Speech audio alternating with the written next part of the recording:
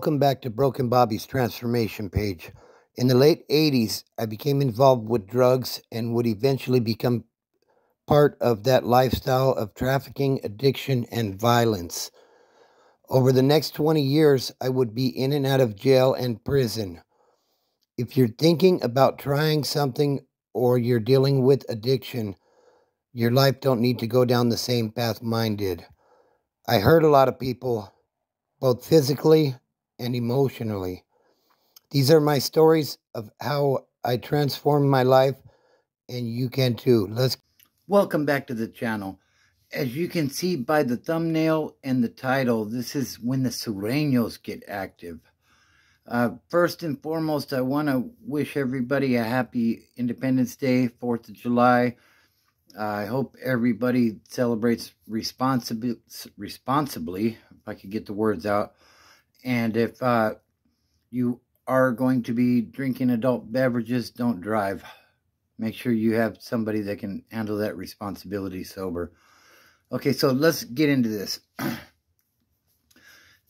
In doing time, I've seen a lot of activity from the SURENOS, if you will, or the Southsiders, as we call them in Southern California. Now, I was in LA County and being processed in. And if you've ever been into LA County and been, obviously you were processed in, you jump from holding cell to holding cell until they finally get you housed. Well, there was this Southsider, I'm going to call him a Southsider for this story, because he had Sureno blasted across his chest. And as I understand it, that's more of a title than Southsider. Now, I didn't run with the Southsiders, so, you know, if I'm wrong on that one, definitely drop a comment and let's correct the record. But, so as you're being processed in, you get put in these small holding cells on this long hallway, and, you know, you go through the different steps. And a lot of times, like, it's a long process. Like, typically it's 12 hours or more before you actually get housed upstairs in Men's Central or wherever they end up sending you.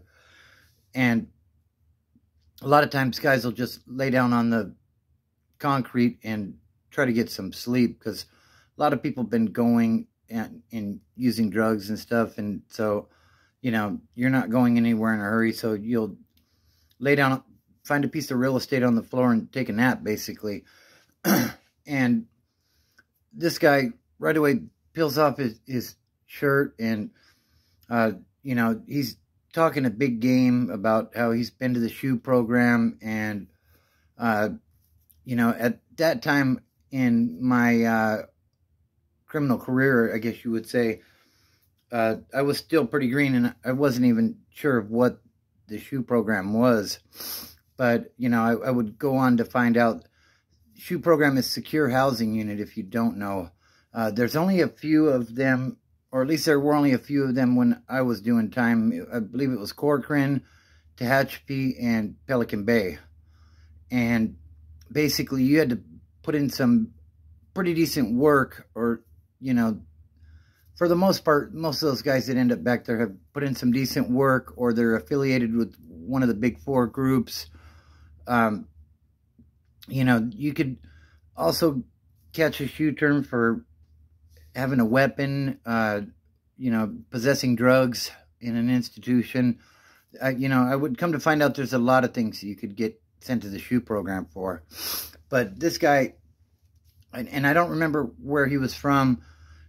He was a bigger Southsider, probably 6'1", 6'2", 200 pounds or so.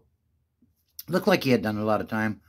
And he was talking a good game. You know, I was in the SHU program, and, you know, I was communicating with the big homies and this and that and the other. And a lot of the Southsiders were looking at this guy like, wow, this guy is somebody. Well, somewhere along the process, there was an incident between the Southsiders and the blacks. And like I said, if you've been processed in, you know what these holding cells look like. They're not very big at all. Maybe 15, 20 feet deep, I would say, by 10 or 12 feet wide, maybe, with like concrete benches on the side. And then there's a little wall and there's a toilet in the back. And, as I remember it, it was pretty even numbers between the two groups, but something had occurred and a melee would ensue. It's like maybe a 4-on-4 or 5-on-5. There were a couple of bices in there as well, and I think I was the only white guy. So as the tone changed in there, I made my way around that little wall to get out of the way, because I know how these things go down, and once the fists start flying, it can get real ugly in there. And whether they mean to hit you or not, if you're in the way, you're gonna get cracked. So I moved myself out of the way, and it kicked off.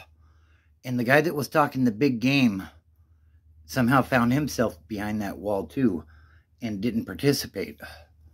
Now, this is none of my business, so I didn't go on to say anything about it.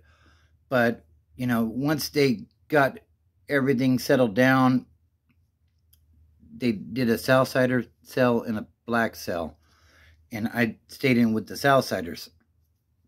All of a sudden, there's some conversations going on amongst people, and they got on this dude. Like, that is, considered an act of cowardice, basically, not jumping when it's time to. And, with all due respect, usually every Southsider is going to jump. So it just seemed weird to me. And obviously it seemed weird to them as well, because they ended up savagely beating this dude. I actually felt bad for the dude. But, it's not my car. It's not my politics. So my opinion didn't matter. And I would go on to learn that had that been a Wood, we would have done the same thing to him as well. So, I don't know whatever happened to that guy, but yeah, he got rolled up out of there with a bunch of knots on him and leaking like a bloody mess, basically. So that's one story. Now, if you're new to the channel, be sure to subscribe, smash that like button, drop a comment, hit that notification bell, so anytime I go live or drop a new video, you will be notified. And also, you can hit that join button and become a member. Members get exclusive content, and once we get some members going, we'll probably do a giveaway for some merch. I'm working on that as well. So now let's fast forward. I'm in reception, North Kern State Prison, Delano, old Delano, I guess you would say. And it's this guy comes in. He's a Southsider. And, I'm kicking it with my homeboys. And like I said, I messed with some of those Southsiders that were from the IE pretty tough. We'd work out together and stuff. And so, sometimes I would hear some stuff that maybe I wasn't supposed to hear. But, I was cool with a couple of them. And we were getting ready to work out one evening. And this guy rolls up. And one thing I'll say about prison is, if you do something that you're not supposed to do, that doesn't go with the protocols of your people, word travels almost as quick as you do. So I don't know if somebody came to the door and talked to somebody, or if a kite landed, or what happened, but word was passed that basically somebody had called this guy out of name. And, I don't know if they called him a punk or what they called him. I don't know. I wasn't privy to that information. But basically somebody called him out of his name, and he didn't do anything about it. Now, in prison, if, somebody calls you a punk, a bitch, a lame, or anything else you consider coming at you sideways, you take off on them. It's not open for discussion. It's, you know, on the levels I've been on. Now, I don't know, like on these level 4 180s, I don't know. I have no experience with that, so I'm not going to try to speak on that. But, yeah, so basically the word had come that somebody called him out of his name. He didn't do nothing about it, so they basically rolled him up, you know, gave him the 13-second treatment in the rear restroom. Boom, boom, boom, boom. Touched this guy up real good and rolled him up. Said, you can't program here anymore. Well, when something like this happens, typically, as I understand it, they're going to ask you as the inmate, do you need protection, or, you know, do you want to just be moved to another yard? Protection being they'll send you over to the SNY side, and then basically your criminal career is over. You're now considered a degenerate. You're no good, and a lot of people view it as you couldn't make it on the main line. So people don't typically want to do that. You know, some people at some point, they get tired of everything and they roll it up, and that's where they want to go. And I think a lot of people regret that decision. But I'm sorry, I got away from the topic at hand here. So word came, he got rolled up off another yard. He landed here, and they basically called for the removal. And this one was ugly. It was upstairs, like I said, Old Delano, North Kern, and dorm setting. I'm on my bunk, and funny thing is, a lot of times when somebody's going to get moved on, everybody knows but the person that's going to get moved on.